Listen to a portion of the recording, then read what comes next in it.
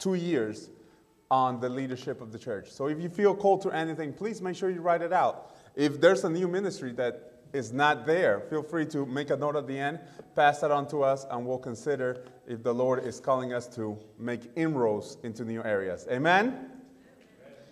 I began to write this sermon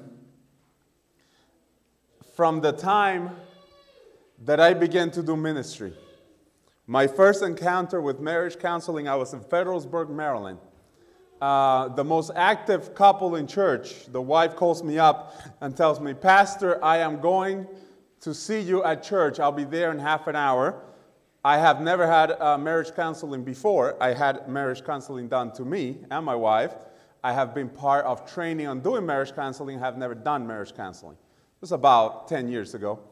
And I'm going to the church, "Pastor, you need to fix what's wrong with my husband." And they, surely as it was, half an hour later they arrived. We had an amazing conversation. I listened. I allowed them to talk to each other. They came out, and strong marriage until now. We still talk. They're wonderful people, still very involved in the Bible, in the Bible and the church. Amen. And I learned one thing quickly. We have mystified or made it a taboo to have trouble in our marriages. So it's something you don't talk about. By the time you begin talking about it, you might be talking about it to the wrong people. And that leads to more trouble and tribulation than you actually began on the wrong, if you actually began on the right foot. Let's explore that a little bit. We'll see what the Bible has to say. We'll talk about some experiences and see how we can demystify having trouble in our marriages. Amen? Let's pray. Dear Father, we all are human, sinful. None of us are perfect. None of us have a perfect marriage, but we want to, O Lord. We want to seek the perfection that you give. We want the marriages that you promise that if we hold on to you and to your word, you shall give us. Give them to us. In your holy name we pray. Amen. Ephesians 4:2-3, be completely humble and gentle. Be patient, bearing with one another in love. Make every effort to keep the unity of the Spirit through the bond of peace. You will see a couple of things as we go. Usually, most people say that divorce happens or the marriages end because of unfaithfulness. I'm here to tell you that 90% of the time, the marriage was already over by the time that happened. Or if the marriage is on certain track, it usually doesn't end because of lack of intimacy or adultery. Usually, I have yet to experience maybe a handful through my years in the church that separated because of infidelity. 99% of the cases I have dealt with that ended in divorce was because of the first two. Finances, and number two, communication. Finances, I believe, if marriage was a bridge and you're to meet in the middle, there are many planks along that rope bridge. And when you're walking on those planks on that bridge to get to meet in the middle, finance is the quickest way and the fastest way to begin to remove individual planks from the marriage. And if you allow the finances to begin to rule the marriage, you will take enough planks out of the middle of that bridge that as soon as you step on it, you will be stepping into the void and you'll never meet in the middle. Finances lead to communication breakdown, which leads to intimacy issue, which ultimately leads to divorce. In fact, if you go on Google financial issues in marriage, the biggest top law firms will tell you most marriages begin and end with finance issues. Let's explore a little bit of how those financial issues affect us. And we're going to talk about finances here a little bit. We're not going to go too in depth. But number one, debt, money management, and lack of financial plan. I'm going to say this. I wasn't instructed too well about my finances when I was growing up. I went to the church financial seminar. You know what they told me? Grab yourself a credit card and start building credit. I was showing Anthony Simpson a news article this morning. We're talking about it. 1 in 7 Gen Z people, that is people born around 1995, 20 to 22 years old, 1 in 7 of them have maxed out all their credit cards. 1 in 7. You meet 7 of them. One of them has maxed out their credit cards. About half of them owe at least $5,000 in credit card debt. That's under 22 years old. They already owe $5,000. If they take 4 to 5 years to pay that off, they would have paid almost triple the amount they borrowed. Imagine beginning your life with $15,000 worth of debt. That's not talking about student loans and other financial strains that you will have, like medical bills and so on and so forth. I was told to build my credit until somebody told me the other day, the bank will love you more if you have no credit, if you have 2 years of good paychecks, and the only loan that you're willing to get is a mortgage. You will be giving a better interest rate than if you have a long history of credit. If you come to your bank with 20% savings, if you come to your bank with 2 years of good paychecks that qualify you for a loan, but you have no credit history, your bank will manually underwrite and understand this is a person who doesn't like debt. They're willing to come with us. And the only debt they will have is a mortgage. They will pay for their house. They're not going to get into other debt. They're not going to try to take out a brand new $1,000 a month car. These people are somebody wise who was able to save 20% and get into absolutely no debt. You'll have equal to credit score to that person that has 10, 20 years. And somebody told me that, and that blew my mind. I didn't even think that was possible. Because I was always told, if you have no credit and you show up to the bank, they'll never give you a loan. But if you have your 20%, if you have a salary stable, if you've been paying your taxes for the past 2 years, and the bank can see that you're stable, they'll manually write it in, and they'll give you a recommendation for a good rate because you are a person who is not dependent on debt, and the only debt you have is with them. Maybe I'm wrong. I know there's a lot of financial people here. So maybe I'm wrong. After that, I think my wife and I started canceling credit cards. And we're going to try to get rid of all of them. Honestly, we did get into strains. At one point in our marriage, we had to take out a loan to help family members. And it really put a strain on us. We had to talk about it. So I became boring. Manage your money and make a plan for your money. The Bible mentions that do not be one who shakes hands in pledges or puts up securities for debts. Proverbs 22:26. The Bible has 2 mentions of debt. One is money. One is the debt that is owed because of sin. The debt that is owed because of sin has only one payment. What is that payment? Blood of Jesus Christ or death of us. Neither one. One is great because we have salvation. The other one is complete annihilation. Every other time that it mentions debt, when it comes to money, it mentions that in an unfavorable term. Get rid of it, forgive it, don't have it, don't look for it. Do not be a fool and shake hands in pledges of security. Get rid of your debt. It will put a strain on your marriage. Do not begin with debt. Do not end with debt. If there is a need, save up so you can become your own credit card. If you have at least 3 months of your salary saved up to pay for all the bills for the next 3 months, your transmission blows out in your car, it's, oh man, I'm going to have to dip into my savings. If you have no savings and you're only counting on your credit cards for an emergency and your transmission goes out, it's going to put a strain on your marriage. Because now we can't afford it because all our money is going to certain bills and certain debts. And if you add something on top of that, now it's a strain. And that begins to take off a plank in that bridge that you're building with your spouse. That's the beginning of marital strain. Let's demystify the fact that we need to talk about money often and talk about money well. Money management in the Bible. Honor the Lord with wealth. With the fistfuls of your crops, then your barns will be filled to overflowing, and your vats will brim over with new wine. Let me tell you this. If you don't have savings, if you're not secure, when you give to God, it's a strain. When you talk about money with your spouse, it's a strain. If you save in the storehouses, if you bring what's to God in the storehouses, have you ever seen the financial statements of the church? Raise your hands if you've seen the financial statement of the church. See, when you put money into youth department, You can't have Sabbath school say, I want some of that money.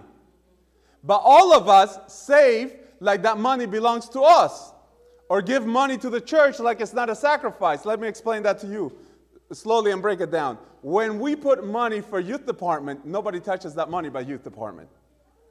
When you and your family save money for a new vehicle or for a replacement vehicle, you can't have an emergency where that money is allowed to be touched.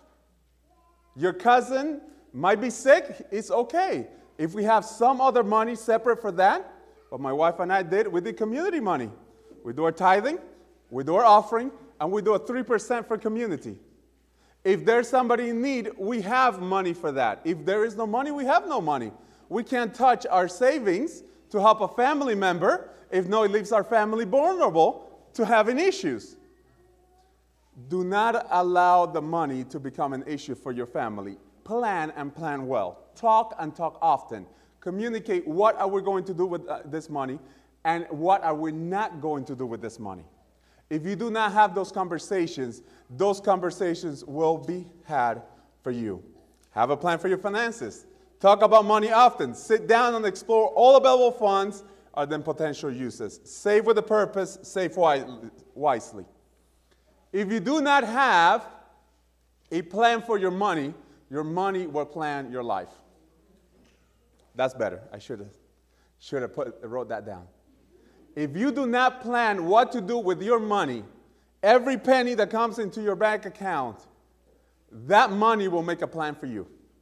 And believe me, the plan that the money has is driven by commercials, is driven by a consumerist mentality, you're not going to enjoy it. You're going to end up in debt, spending. And there's a lot of people here working a second job so they can spend more money. Let me tell you, if you have savings of 3 or 4 months and you have a structure to save, a boring structure, a couple of dollars here and there every month to your necessities and to the emergencies. Once you're comfortable with that, you're not looking to spend more. My whole life I thought, well, maybe I need a second job. Maybe I need to work more. You don't. If you have a well-established financial plan, you do not need to go crazy chasing more money in order to spend more. You will understand that I can live with less. If you're in debt, you don't need to go get a steak dinner. Rice and beans is okay, amen? It might be for a while, but you do not build savings, but nice saving and keeping a certain lifestyle. You might need to step down. For most of our marriage, my wife and I didn't plan too well, and it got to the point where it was an issue. We had to talk about it. So I became excessively boring and excessively tedious about it. My wife, I don't know if she opens up the Excel sheets I send her. It's like Google Docs. She doesn't. She just shook her head no. But I make an Excel sheet for everything. The same one that you see in the church, having all the different departments getting money each month, I have one for our household. And I send her the sheet when I'm done doing that for the month. I have a sheet for the debts that we have and how we're going to pay them off and how much money is going into each month. I have a sheet for the things that we do in the house. We need money for new siding. We need money for this, money for that. And I send her that. And I am tedious. It's kind of boring. It is. But if you do not put in the work, how can you expect your marriage to work? Let me tell you, I had a friend who bought a vehicle. The first the first church I was a youth pastor at. So he just came from his home country. He got a good contract and he built something in somebody's house, I think a bathroom or something. He got $10,000. He went and he got himself a Nissan Altima. The Nissan Altima, he got it cash. And I told him, well, you didn't get into a debt or anything. He got it for like $8,000. So he drove it for a week or two and then he told me, Pastor, my car broke down. Can you help me look at it? So I go there, put the keys on, and I turn it on and I see that the needle for the gas is all the way down. He had been driving it for a week and hadn't put gas on the car. And then I sat down with him and I explained to him a couple of things. This guy was a great worker, but back in his village, he had never seen a car. He learned to drive. He paid somebody to help him drive. He bought the car, but he didn't know even how the car works.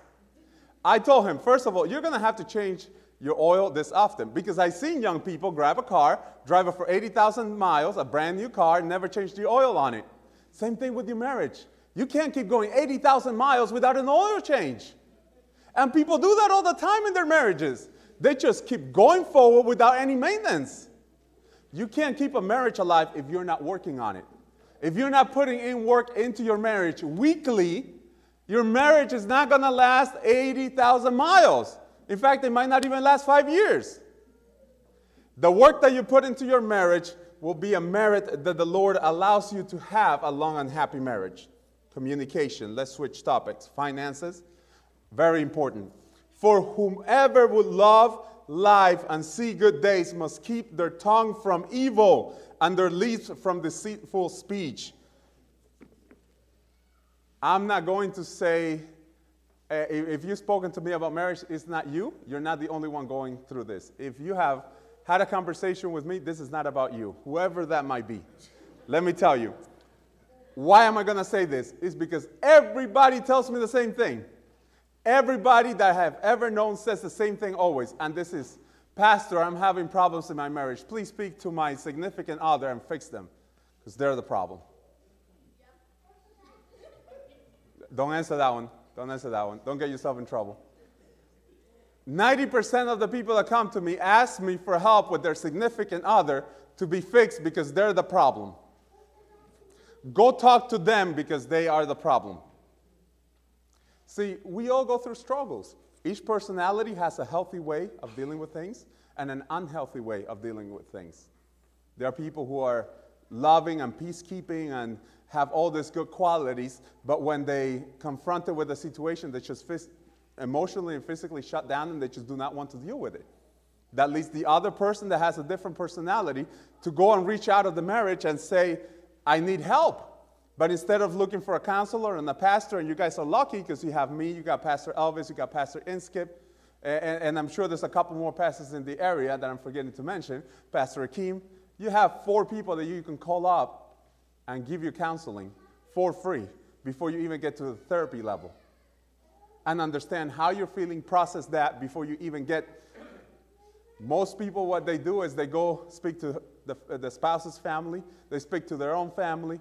They start saying, oh, they're doing this to me and I can't take it anymore on my side and my story. My goodness. Be careful how you speak. Matthew 18. We know it. Amen? Amen. Matthew 18. Not only for your brother and sister, but also for your spouse. If you have an issue in your marriage, begin speaking to your spouse. Communicate to them. Create a safe space.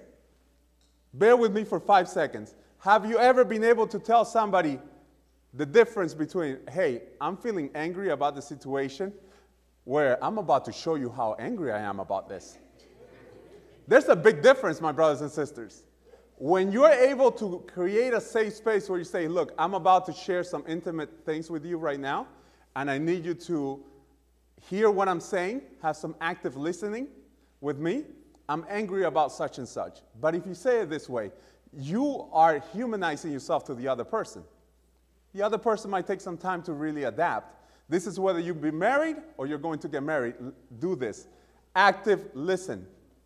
Active listen. Express yourself clearly. Schedule regular check-ins. Practice empathy and compassion. And I get this sometimes. Pastor, I sat down and I spoke to my wife. We didn't resolve the issue. Now I need help. It takes a couple of check-ins to solve an issue in the household. You're not going to have one conversation with your spouse and everything is going to be rosy. It takes work, oil changes, gasoline.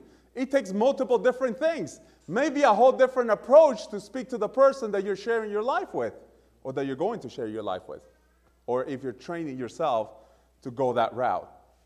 Active listening, you do not listen to response when your spouse is sharing with you an emotional thing that is happening to them. You listen to understand the feeling behind the words. Let me explain that to you for a second. We're Seventh-day Adventists. We all come to church.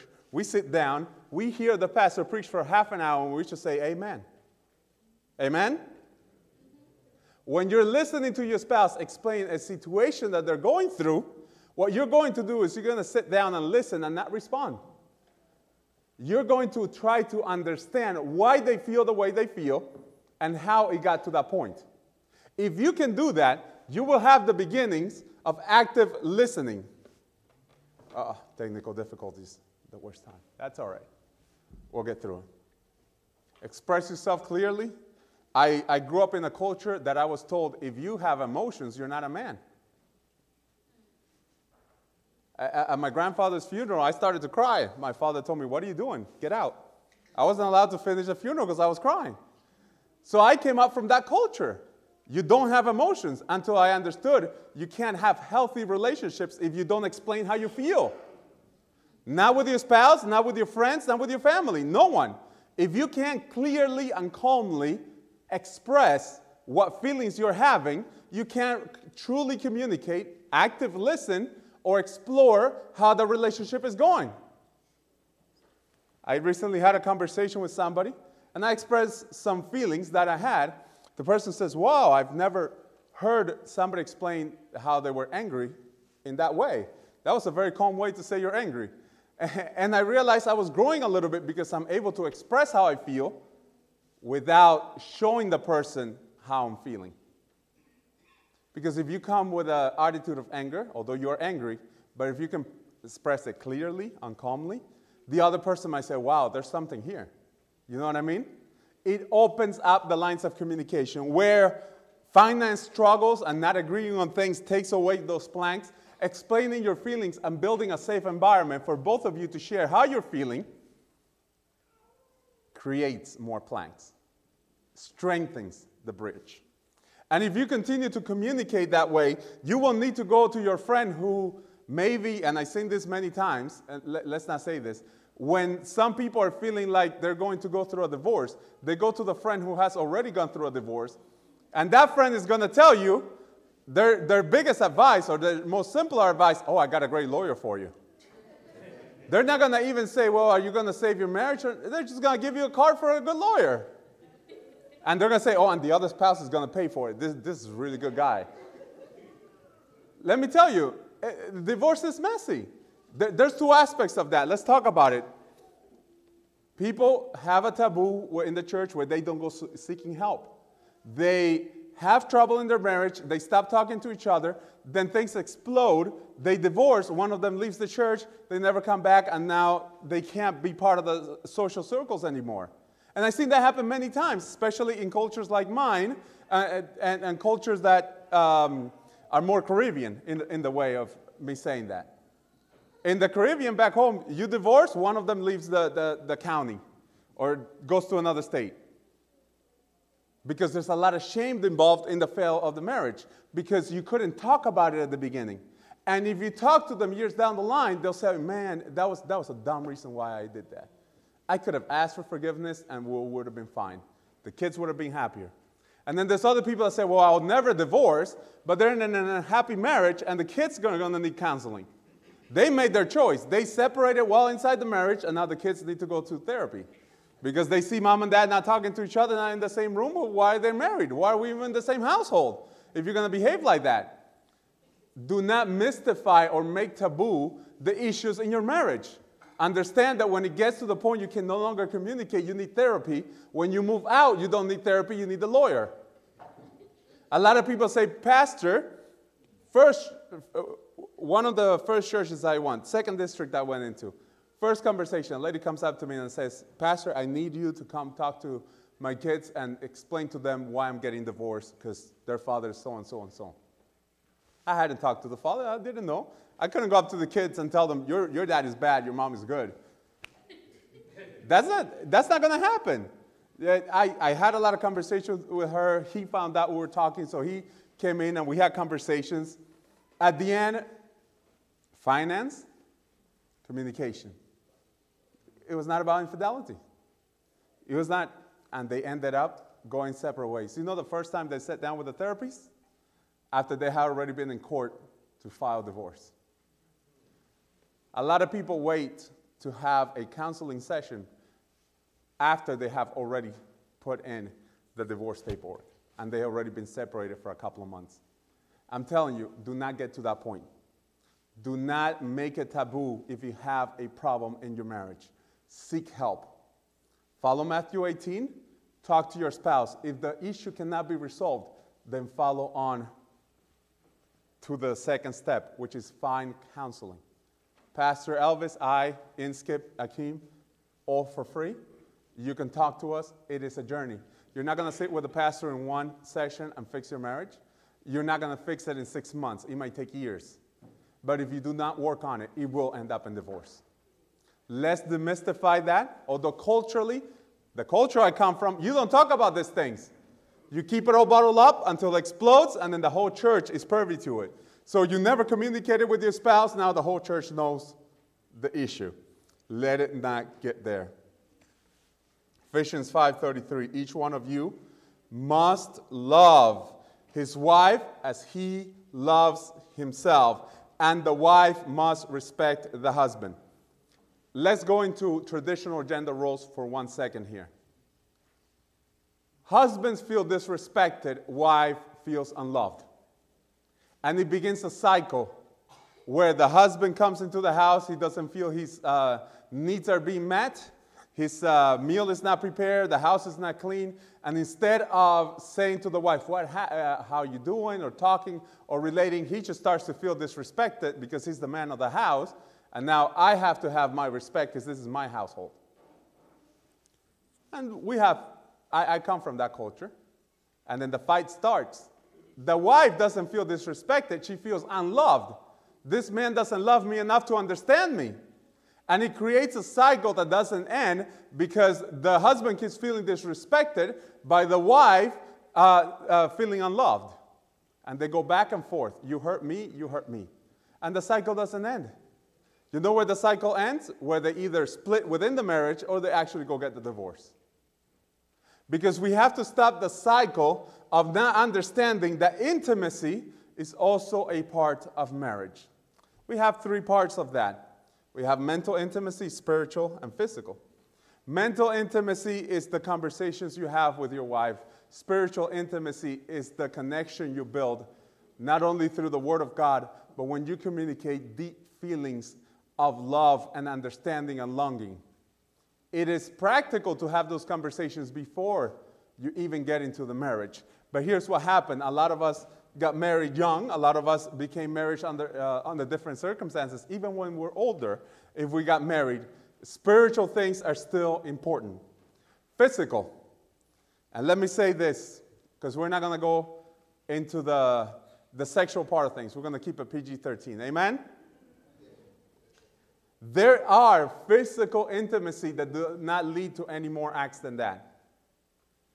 Sitting on the couch, holding hands, talking, hugging your spouse, giving each other a massage, and just having long conversations while you're looking at each other, facing face to face with no objects in between the two of you. Having physical intimacy that is not about an act leads to a stronger marriage. I went to a 3-weekend seminar where this lady was explaining many things about marriage, and she said, if you're not building physical intimacy that doesn't lead to an act with your spouse, you're missing out on a whole spectrum of your marriage. And that really boggled my mind, how you could initiate a relationship physically that doesn't have to end in an act. It is about connecting with the person emotionally, understanding that they are a human being that you are connecting with in a deeper level than just a relationship that you have with them. You're building that bridge and you're strengthening it. See, the issue mentally is that when we feel overwhelmed, we begin to make all the excuses in the world why the other person is wrong and we're right. And when you go outside the marriage and begin to speak to friends, his family, your own family, about the issues that you're having in the marriage, you might find an ally, and that might be the worst thing for your marriage. Never look for an ally.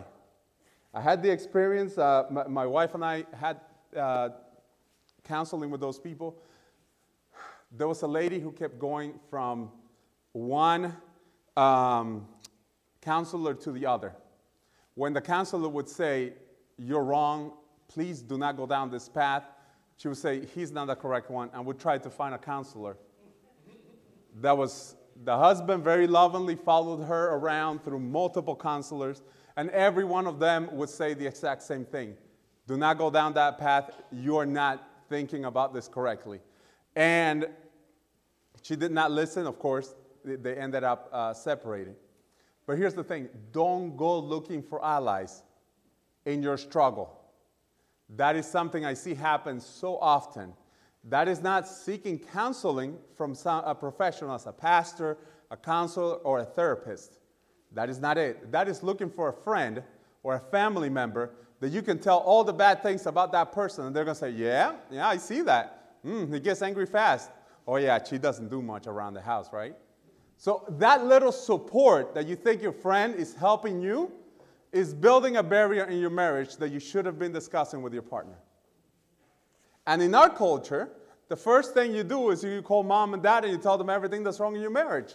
And they'll counsel you. Sometimes he helps, sometimes he hurts.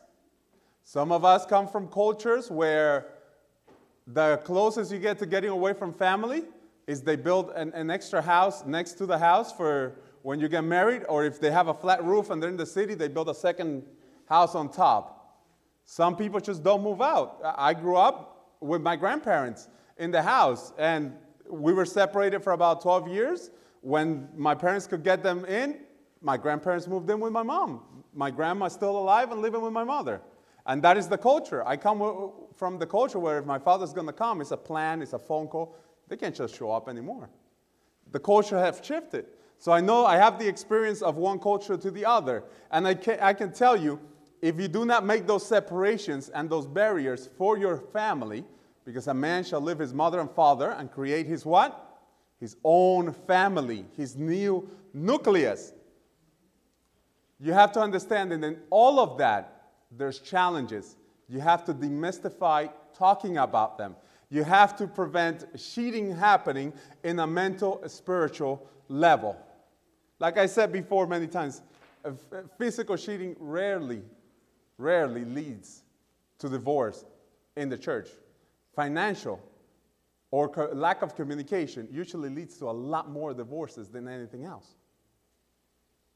And it's sad to say, because we think that all divorces happen because one or the other spouse was unfaithful, and it's not.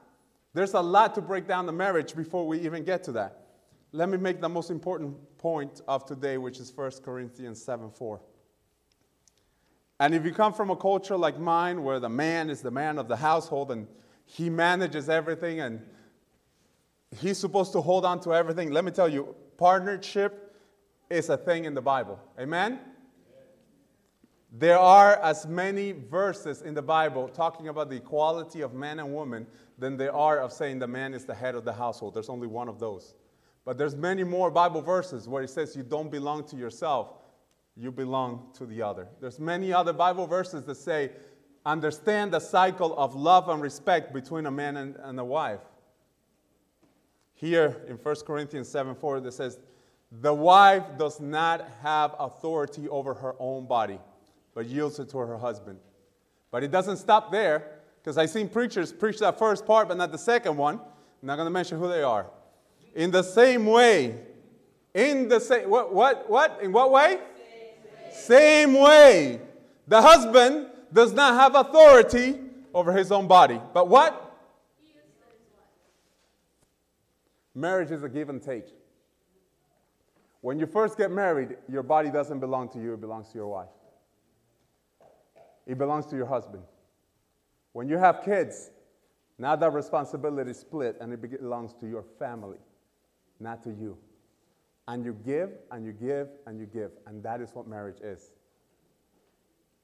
If you're in a relationship for the take, and not the give, and not the yielding, and not the respect, and not the love, rethink. Understand your own emotional space, where you are, reflect, read your Bible, and reassess. Because here's the thing. We humans tend to feel I do, I feel, I need.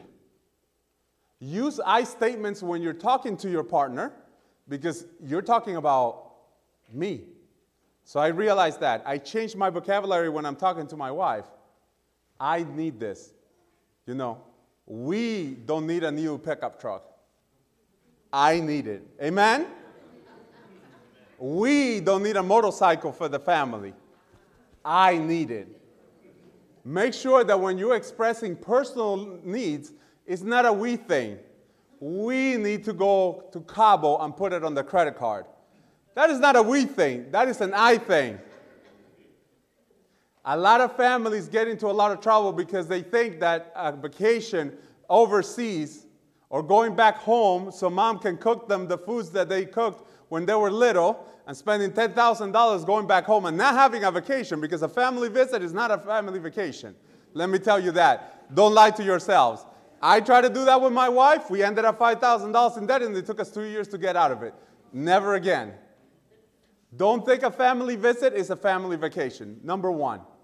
Don't think a vacation that you're going to put on your credit card is going to help your marriage refresh and reset. You're going to come back a lot more stressed than when you went. You think you need it, but what you need is to really work on your marriage. Sit down and talk. If you can't make time right now to go talk, a week sitting by a poolside is not going to fix your marriage. That money that you put in the credit card to get to that vacation is going to do a lot more harm in breaking the bridge. Let's not demystify asking for free help from professionals who deal with this often enough. That's completely free when we're having trouble in our marriage. When you're having issues, talk to someone. But first, talk to your spouse. Build a bridge with them. Communicate. Talk about things. Do not allow this world to tell you what your marriage should be. Allow God to help you yield the authority of your body. Just as Jesus Christ yielded all authority to sinners to have himself crucified and died for his bride, so must we die for our spouse. Amen? See, when it's not about you and it's about the other person, it's a healthier relationship. When it's about I, you have to understand the difference between I and we. I want a healthy marriage. I want a healthy relationship. What are you doing about it? What I statements will I do? What statements will I tell my spouse? I will fix this. And I can tell you, there's no such thing as a perfect marriage. There's no such thing as perfect yielding and perfect love. Only Jesus Christ had that. But we can strive to do better. Amen? Amen. Let's demystify the fact that all our marriages are perfect. They're not. None are. But we can work on them. We can make them better. And as we're all waiting to get to Jesus Christ, we can build families that when we're in front of him, we can say, we did the best we could. Let's pray. Father God, thank you so much for the wisdom in your word. Thank you, Lord, because you have made for a way for us to speak to our spouses when we have trouble and situations and problems. But Lord, when things get too bad, allow us to seek the correct help. Allow us not to go seeking in incorrect places for help with something that is so precious and so important. Allow us to demystify issues in marriage and allow us to understand that no marriage is perfect. But Lord, you can make us go that route. You can begin us on the path to sanctifying our homes, sanctifying our families, to be perfect, just like you. But on that path we shall stumble, but you shall pick us up. Please, Lord, lend us your hand as we need to take off from our knees and get back on our feet. In your holy name we pray, Jesus Christ. Amen.